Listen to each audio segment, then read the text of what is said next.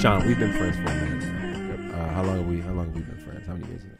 About 20 maybe. I think it's 20 21.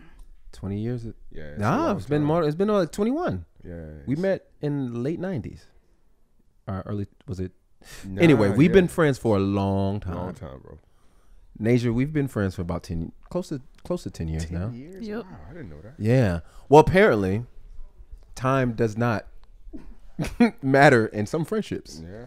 No, There's some things that can break up some friendships. For sure. One of my favorite groups of all time, Public Enemy, has just announced that they have parted ways with one of the frontmen, Flavor Flav. Yeah. Y'all know Flavor Flav. Yep. If you don't know Flavor Flav from the Public Enemy days, you know him from like the Flavor early stages of like Flavor of Love. Flavor of Love. Yeah, reality TV. television. Yeah. He was like kind of what helped pop off the Love and Hip Hop situation, I think. Because Seriously. I don't think Love and Hip Hop was around before Flavor of Love. Yeah, Flavor of Love was early. Yes. It was early. He had a bunch of bad girls that wanted him too. I didn't understand. No homo. We So still say that? Nasia, she defies all odds and logic. She just, social norms. She just I get away with things because I'm adorable. Yeah. Okay. that too. All right. So basically, Public Enemy they released a statement saying that Flavor Flav is no longer a part of the group because I guess what seems like they endorsed or they're supporting the group is supporting Bernie Sanders, but Flavor Flav has decided that he did not want any parts of that endorsement and sent a cease and desist to the campaign. Now, basically, what's happening is Chuck D, who is the front man of the group, has says it's not because of Bernie Sanders, it's because of other issues. It's because of money things. And he doesn't want to do free events, and he's sued over other issues. He's basically, his lawyer is a ambulance chaser, I guess you can say in so many ways. And so if he would have gotten paid, he would still be a part of the group. So basically, it seems like there's some financial conflict in the group. And it's such a heartbreaking thing because I'm like, you don't have Public Enemy without Flavor Flav. No, I think you do. Absolutely not. No, you don't have Flavor. I think you do. Absolutely, There's you cannot. Several other members of the group. Some of them jokers, one. no. A lot of them folks. So Give me- Professor Griff he left like in the 90s, I think it was. And you don't even remember that, do you? I didn't. Exactly. I did. Because there are certain people who are expendable. Okay, so But right. Flavor is not one of them. Give me your best Flavor Flav lyric. 911's a joke. That whole song was Flavor. Okay. 911's a joke. Give me your best Flavor bar. I'm gonna have to think about that. I'm gonna have to sit on that one. I don't care who you are. We like them as a group, but honestly, at the end of the day, Simple to play. Mother and John Wayne. Yeah, that was that's Flavor. okay. That was I give Flavor. you- yeah, that was Flavor. I feel like Chuck wrote that. He probably did. But hear me out. Hear me out. Okay. This was a long time. I feel like they wanted to get rid of him the day he showed up on that episode, the very first episode of Flavor of Love. They was like, this dude cannot be a part of our group. I'm seeing what took them so long. That's my point. Well, the reason why I'll push back on that, historically, Chuck D has always positioned the group as, well, them specifically, him and Flavor, as the polarizing views that white America sees the black man. There's the very serious, political, scary, educated version, which I guess Chuck D is supposed to represent. Right. And then there's almost like, not to be too pejorative, but like the shuck and jive, we're about a good time black man, which Flavor Flav represented. And so Chuck has known this about Flav. He's known like you're a character. Every now and then I can have fun as an educated black man, and every now and then Flav can be serious and political. So I don't know if that's it. I think it may have been an issue of just literally grown apart financially. There's some issues, and the question that I have. Go ahead. No, he gave him a year ago. He said, "Yo, you got a year to get your act together." Yeah. And apparently that time has expired. So I guess what I'm saying is, and I don't know how tight their friendship was, because just because you're in a group doesn't mean you have a great friendship. Right. But what would it, if you have a friendship for multiple years, for 37 years as they've had, what thing would be the straw that breaks the camel's back that you would be like, nah, I'm out. I'm out of this friendship. I'm done with this friendship. What? I mean, for me, there's really only two things that'll really tick me off. Okay. Okay, go. So the first thing is probably suggesting some type of brother-husband situation. You love it. The brother has, it goes back to the brother. Your thing. Always. You love this We'll show. try I to thought say a lot about it, and I would be very upset with a friend. Like, how long have you felt this way? If a friend came to you and propositioned you about your husband, is what you're saying. or vice versa. Like me and my husband, or me and my wife want to invite you into our marriage. Yeah. Both of those things would make me feel very uncomfortable. You're pissed at that point. Yeah. Okay. Or if I'm eating something with a spoon. Yeah. And you eat out of my bowl. I feel like the scale is just, these are so far apart. 30 years. Ice 30 cream, years. Hold on. Soup, So you telling me right now, if we go out to cereal. eat right now and you're eating something out of it, and I was like, you know what? Let me get some of that. Tasty. We had a good run. We had a good run. How are you going? Is that it? You just go dap me up and you walking out? I'm not dapping you up. You definitely not. You're gonna be like just. This might be worse than the brother husband thing. Yeah. You just. It's the. Are you gonna fight me? Are you throwing the bowl at me? Filthy, despicable thing a human could. Why? Saliva. Why not just eat anymore and just be mad at me? Yeah. No, I mean, like You said you you know, just I was terminated mad it. at you when you ate my last piece of sushi. Very disrespectful. This is a real situation. Yeah, that really happened. Yeah. Oh, okay. And I was just like, you could have asked. Yeah. It was the last piece. Who does that? Right. Disrespectful. I was testing our friendship. Sure. Right. But And if there it was grace some there. cereal and he just dove into I don't it. know what kind of person you are if you'll eat after Yeah. the backwash. I don't understand. Okay. Yeah, that'd be the end for us. Wow. Sean, for you got any? What's some things, bro? What would it do? I mean, so I had a situation. All right. I had a situation where I completely ended, and I don't have anything to do with this individual at all. And he accused me of doing something that I didn't do. Number one, and just kept it going. Just kept the story going and all this kind of stuff. And so I think yes, I think I can't pull one thing out of there and be like, yo, this is the one thing. Yeah. I think there are many things that I can be like, yo, that's enough for me to sit you outside of the building in terms of the right. being in the building of my life. You know, you're outside the building. It's a totally different thing. You can get me to a level too, where not only are you outside the building, but I'm coming looking for you while you're out there. There's some things you can do to get me there too. Yeah. So he started a rumor about you? Yeah. I'll tell you, the rumor was that I was. Nah, I'm not gonna tell y'all the rumor. I just thought about it. I was like, wait a minute. No, I'm not telling y'all the rumor. I've never wanted to know something more than at this moment. Yeah, he started this rumor that was just really bad, and it came to my wife about it. She kind of laughed about it because she held me down like that. And but when it came to my attention, man, I wanted to go to war. And so, but yeah, it was one of those things that did he say that y'all had like some sort of rendezvous? Nah, some sort of secret rendezvous. That's what I was thinking. I was like, it has to be sexual. Nah. It wasn't sexual. I'm not about to it's happening like that. Can we be vague? Can we remain vague? Yeah, we can remain vague. I'm the privacy guy, remember? Yeah. We can remain vague. The funny thing is, if you know me, there's no way that I would be a part of a group for many, many years, travel the world with people, and then break out and not have a friendship. Yeah, I mean that would just that's not unheard of. That's just not in my wheelhouse. It's not something you would do. I've never experienced anything like that. Because you're just this man of character. Yeah, so who puts I have to friendship think, above all things. Yeah, absolutely. So I have to Right. think in an hypothetical, and so you're not drawing on any personal. No, not only personal, no, but honestly, man, I don't know. Like I think to your point, there are a lot of things. I don't like when people eat cereal and they leave a very little bit of cereal left and they put it back in the cabinet. So you would stop being someone's friend over that? Yes, I would. I hate people who do that. Or they drink a lot of orange juice and they just put like a little bit of orange juice back in the fridge, stuff like that. I haven't done that. But on a serious note, I know like if anything regarding my wife and my kids, that ends friendships. Yeah. I don't know, man. But 37 years, I'm trying to think. Like if I don't know outside of you like outright disrespecting like my family, I don't see what would happen. Because even if you did money violation, I like, bro, I would find a way to be like, we can work this out. Yeah, you can see through it, but it's not the thing. It's the character stuff that's revealed through whatever the thing is, right? True. So if it's like, okay, I stuck you for a couple $100 or something, it's like, yo, If that's a habitual thing.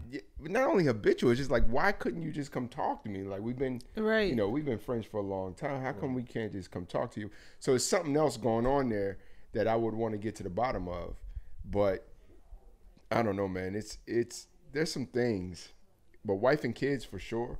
I think what makes it difficult, and I know a situation. I mean, I'm thinking of another situation. What makes it difficult is when there's a situation that happens, and there can't be any common ground in terms of how you guys view that situation or whatever the case may be. And sometimes that's just enough to put enough wedge in there from a communication standpoint, from a trust standpoint, and all that kind of stuff to be like, yo, you know what? It's not going to be the same. Yeah. And so it's just going to be weird. It's probably best we don't. I don't know that consciously you do that all the time, but it happens for sure. Yeah. I think also the one thing that is obvious, that I think may not be obvious, but I think we can deduce from this particular story is that we, just like marriages we talked about last week, relationships evolve, like friendships evolve. And in seasons, people grow and they make changes and they make decisions that not necessarily intentionally drives a wedge in a friendship, but you just don't communicate as much and as often.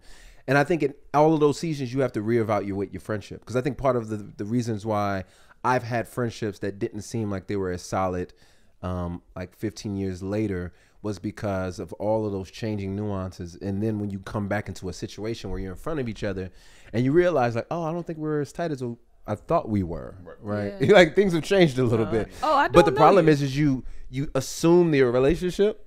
And then you probably expect things and you don't receive those things that you expected. And then your butt hurt, right? You like, oh, nigga, we ain't cool? We ain't cool like that? I thought we was cool. It's like, well, I mean, like, we ain't talked in like 3 years, my dude. And like, what am I supposed to do? So I think even with me, I have to learn, like, man, when you, even, the one thing I think is unique about our relationship, and I still don't assume in some cases, is that we don't talk all the time. But we can go a month without talking. But when we do talk, it feels like, oh man, this is nothing. This is nothing. But even in that, I don't think I need to assume that we're still really, really, really, really close friends. But I want to make sure that, hey man, talk things out, communicate.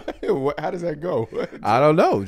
I just throw things out there that if they're reciprocated, I'm like, okay, I think this is so interesting.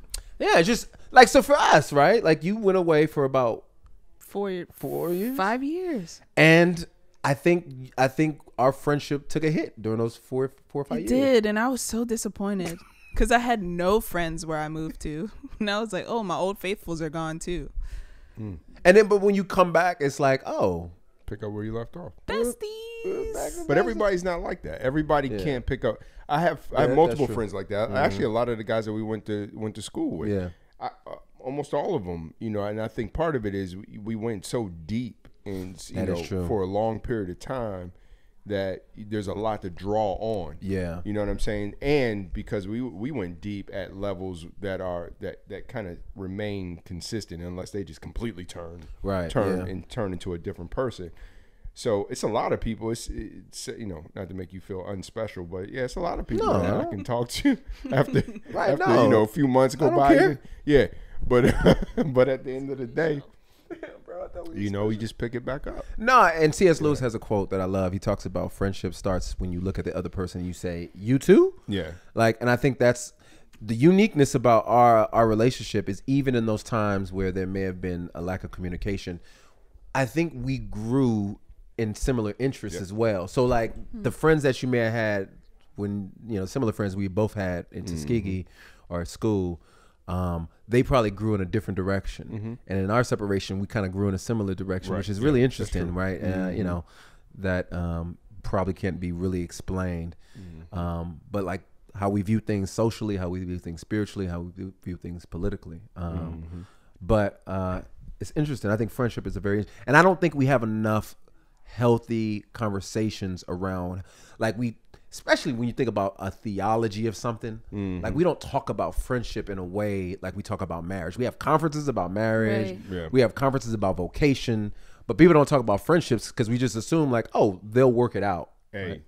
We talk to our kids all the time about friends. How to identify a trash friend, how to identify a phony friend, a good friend. Like these are like we talk about this regularly because I think those are the relationships that can determine how your life ends. Absolutely. Having the wrong people in your camp can totally derail you in ways that you don't plan on. Having the right people in your camp can keep you on a track or inspire you to do things that you otherwise have been inspired to do. And so, we talk about this regularly. But I agree with you. We don't talk about it enough as a culture, I think, in terms of who you have around you and the people you let in your building. And I don't think we value friendships the way that we should. I think, we use the word friend yes. way too loosely. I put like a really high value on, if I call you my friend, then you're very, very important to me. There's less than 5 people that I call like actual friends. Oh, wow. So we have this conversation often.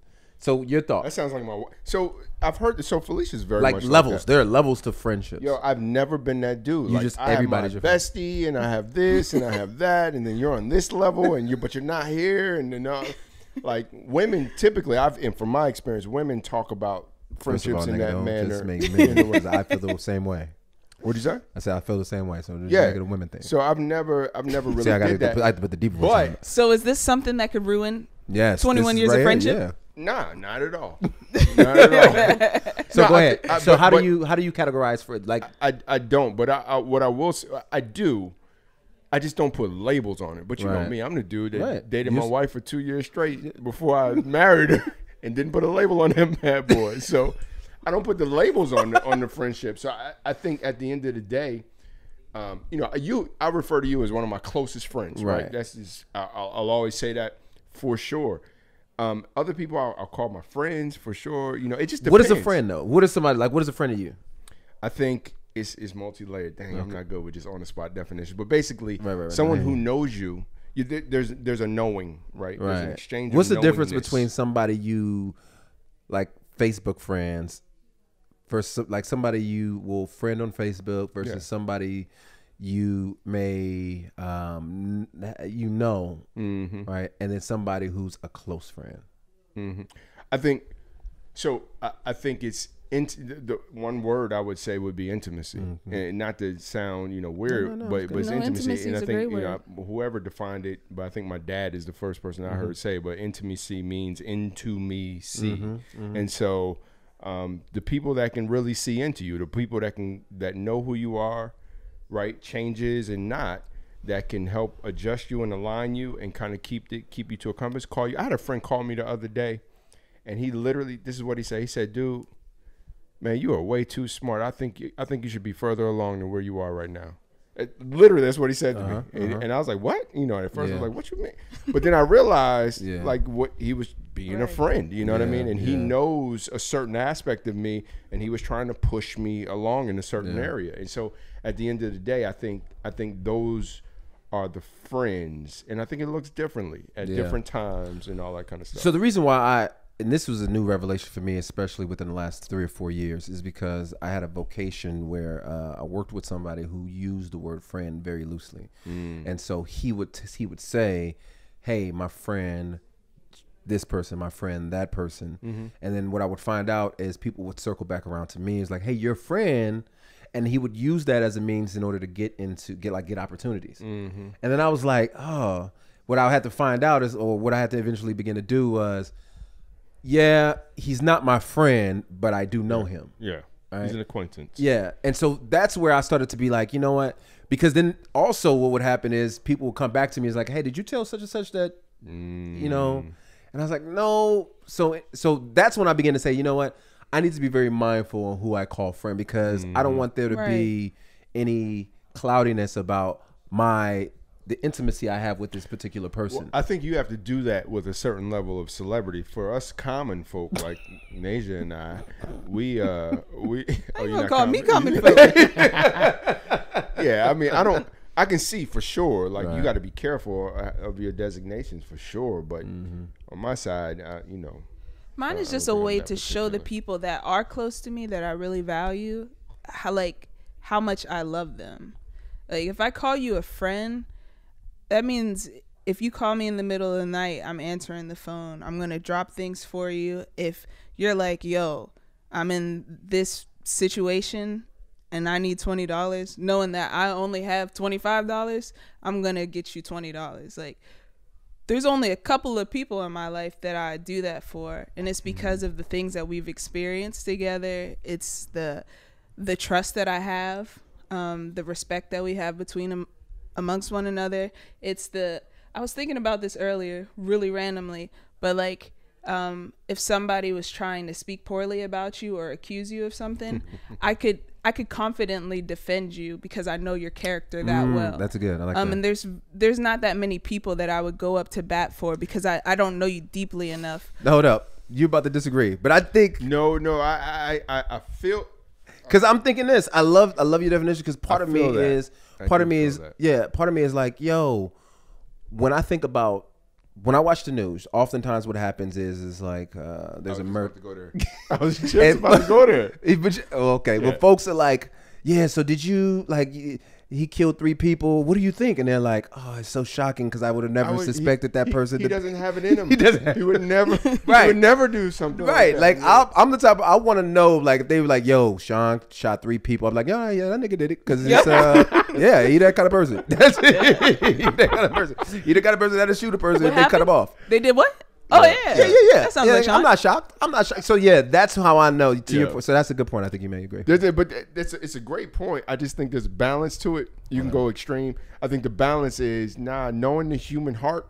You know what I mean? As long as we've known each other, somebody came at me sideways and be like, "Yo, your boy Show did X, Y, Z." I check them in that moment. Yeah. I'm checking them. Yeah. Period. But then you're gonna go to show, and you're gonna be like, "Bro, hey, bro, I can't believe this dude." So, hey, bro, did you do X, Y, Z? Real talk. Like, let me know. Right, of course. You know, absolutely. I shut it down in front of all them folks. I shut it all the way down. But so it's crazy. I had a situation like that in a barbershop. There was a dude who was speaking ill of, basically, I was just at the cross movement, right? There's this dude who was speaking ill of the cross movement. He claimed to have known them in the past. And he said something, and he didn't know that I was I had relationships with some of these dudes. You are who you are, right? I guess. And I was like, hold up, bro. Like, you know, you're making some really extreme claims here, and you need to like back this up. Like, you need to provide evidence because there are people in this room who are going to walk away with an ill thought of these individuals, and none of that, like the church in general, this genre of music, and you need to like provide some sort. And then he started to backpedal a little bit. Well, I didn't know. I mean, I wasn't there. I mean, somebody told me. Right, and it was just, I was like, that's so. In that sense, but to your point, what I was like, hey, this chill. Is you chill, and then it's like, look, when the next time I see these dudes, yo, I heard this, and I'm out here defending y'all, you know. But then again, it's like there are certain things. It's like, you know what? I also need to realize, like you said, the human condition. Like if my wife tomorrow was like, you know, babe, I love you, but I've been cheating on you for the last 5 years. I need to be like, you know what? I should have saw that.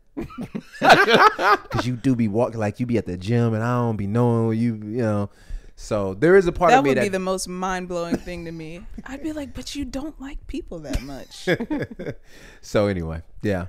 So what we've learned today is that Sean will shoot somebody over our relationship, which I greatly appreciate. Hey, I don't know that I said that. No, you said that. That's what you said. And Nasia is definitely not basic. She's a celebrity. Yeah, thank you. And she will give me $20, even if she only has 25. That's the only part. Which is pretty much you're giving me about 80% of your income. It's basically what you said. Because it's not just the 20 and 25. It's like if you have 100,000, you'll give me 80,000 if I need it.